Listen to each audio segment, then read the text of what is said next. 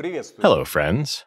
Putin's cook Prigozhin recently sued the editors-in-chief of Meduza and Dovod, as well as journalist and politician Maxim Shevchenko. Prigozhin demanded that the court defend his honor, dignity, and professional reputation. It sounds absurd. How could the manager of the Olganskaya troll factory be honorable at all? What dignity does a man whose employees were implicated in the murders of Russian journalists really have? And forget about any sort of professional reputation. Prigozhin is trying with all his might to hide the truth about his past affairs. He filed as many as 15 lawsuits in 2016 against Yandex, demanding the removal of defamatory material under the so-called Right to be Forgotten law. The law was conceived and adopted by the Putin Duma, specifically to protect the gangsters and criminals in power. Using this law, a high-profile gangster with a history of petty crime is demanding this allegedly defaming material be removed. Prigozhin's lawsuit against Yandex was later withdrawn. Perhaps because the court only drew more attention to his disposition and past indiscretions, because Putin's cook has a very dirty secret, and it can't easily be hidden or removed. Prigozhin is very careful about hiding his criminal record. As a matter of fact, his lawsuit against the journalists, which I raised at the beginning of this video, was filed because his criminal past had been mentioned. So if a man like Prigozhin is doing his best to cover up a criminal record, then it's time for us to talk about it. Yevgeny Prigozhin, Putin's cook and charge d'affaires, has been tried twice. His first conviction dates to 1979. He was then given a 2-year suspended sentence under Article 144, Part 2, Property Theft. The suspended sentence didn't change a thing, and soon after, in 1981, Prigozhin was brought back before the court on more serious charges: theft, fraud, robbery, and involving minors in criminal activity. Side note, in contrast with Putin's era, there were special political articles in the criminal code during Soviet times. Back then, opposition politicians were rarely prosecuted on criminal charges. Why bother trumping up charges when you could just imprison anyone for anti-Soviet activities? Thus, in those days, if someone was actually prosecuted, the legal grounds were typically genuine. So let's take a look at Prigozhin's criminal history. Between the 22nd and 27th of February 1980, Bushman and Prigozhin, having entered apartment number 30 of House 24 on Malina Avenue, stole property from the room of citizen Ozapov in the amount of 177 rubles. On the night of March 1st, Prigozhin, while attempting to break into apartment 2 of House 12 on Ronshinskaya Street for the purpose of stealing personal property, squeezed through the apartment window but did not carry out his criminal act to the end as he was caught by witnesses. As you can see, nowadays, Prigozhin is less afraid of regular citizens. If he is caught red-handed, he doesn't run away, but instead takes them to court. Furthermore, on the night of March 2nd, Bushman and Prigozhin conspired to commit the theft of personal property, including a tape recorder, a radio receiver, 2 carpets, crystal, and other items. A tape recorder, a radio receiver, and 2 carpets. That's the scale of his crimes. Prigozhin was never squeamish about this sordid career. March 14th, at about 12 o'clock, Prigozhin and Bushman used a crowbar to steal the following property: a cover for a car steering wheel, candles, and a set of pens. There are a lot of questions concerning Prigozhin and minors. According to the verdict, Prigozhin and others, aware that one of the participants was underage, involved him in drunkenness, consuming alcohol with him in restaurants and at an acquaintance's apartment, and in addition, involving him in criminal activity, having committed theft and robbery with him.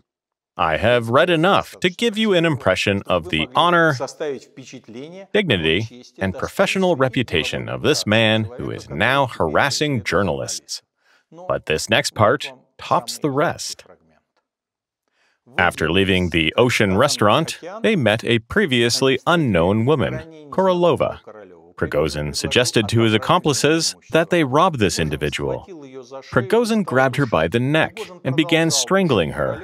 Prigozhin continued to strangle Korolova until she lost consciousness. After that, they took her boots and gold earrings. He choked her until she lost consciousness just to steal boots and earrings. He led a group of men against the lone woman. Prigozhin is not a doctor, and strangulation is not a safe anesthetic.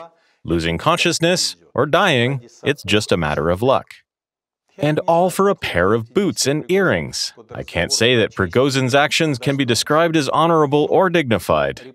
The man's reputation is crystal clear. The case is not based on a hypothesis. Prigozhin's confession is contained within the verdict.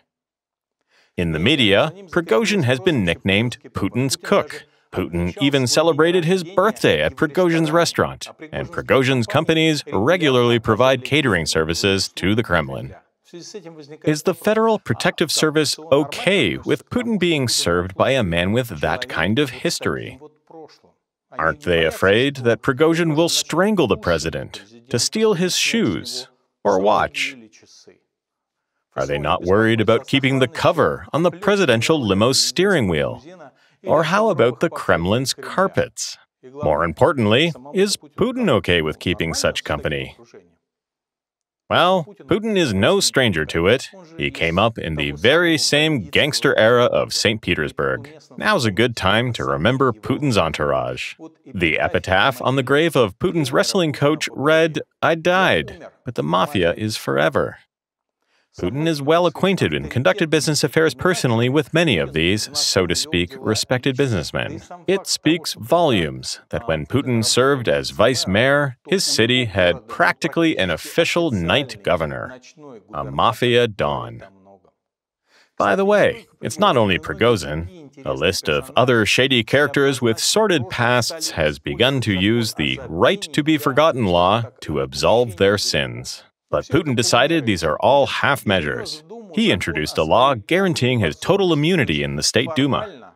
Although technically, the draft was actually proposed by Deputy Pavel Krishchenikov and Senator Andrei Klishas. But Krishchenikov and Klishas are avatars for the presidential administration. So we can say that it was Putin. He decided that current laws were too much fuss for Putin to deal with. It's easier to pass a law that basically forbids bringing Putin to trial. We used to have a law regulating presidential immunity. The law prohibited liability for acts committed by a sitting president. But it wasn't enough for Putin. Article 3 of the Act now reads, "The President of the Russian Federation who has finished his term has immunity. He may not be held criminally or administratively liable, or detained, arrested, interrogated, or searched." Do you see the difference? At some point, the words "for acts performed by him during the term of office" disappeared. So according to the old law, Putin could not have been tried for the deaths of children in Beslan, for covering up Nemtsov's murderers, Navalny's poisoning, or the numerous assassinations of his opponents. It didn't seem like much, but now a president can't be charged for crimes committed before their presidency. The funny thing is, Putin seems determined not to stop after he finishes his term. Why else would there be such a broad interpretation of immunity? If you read the new law by the letter, it absolves Putin of everything. He could literally walk out the gates of the Kremlin after he resigns, and accompanied by witnesses, journalists, and investigators, attack a woman, strangle her until she loses consciousness, steal her boots and earrings, and confess on camera. He can't even be detained. It may sound crazy, but it is part of the new law, and it is the only thing that distinguishes it from the previous one. I don't know about you, but it worries me. If that's the kind of law he wants, what does Putin intend to do after he resigns? But seriously, Putin and his gang are focused on having records of their acts erased. Which means we'll see more laws about forgetting and immunity. They may want everyone to forget, but it's our job to make that known and remembered. Want to talk about the 90s? Bring it on! For over 10 years, an investigative team of over 100 experts dug up my past. The widely accepted result is that I stole all my oil from myself. They couldn't find a more credible crime to pin on me. Now, it's time to find some skeletons in their closets. I understand that it is difficult, if not dangerous, to talk about these things in Russia, even when backed up by complete and verified information. Lawsuits, criminal charges, and even physical threats are possible. So, let me offer my assistance. Do you have information that you can't publish on your own? Send it to us. We'll check it out. If we can verify its authenticity, we will publish it, speak out, and when the time is ripe, hand it over to an independent prosecutor in the wonderful Russia of the future. Do the thugs in power want to hide their wrongdoings? Let's tell the whole world about them together. Then there will be no more right-to-be-forgotten law for them to hide behind. All the best. Счастливого.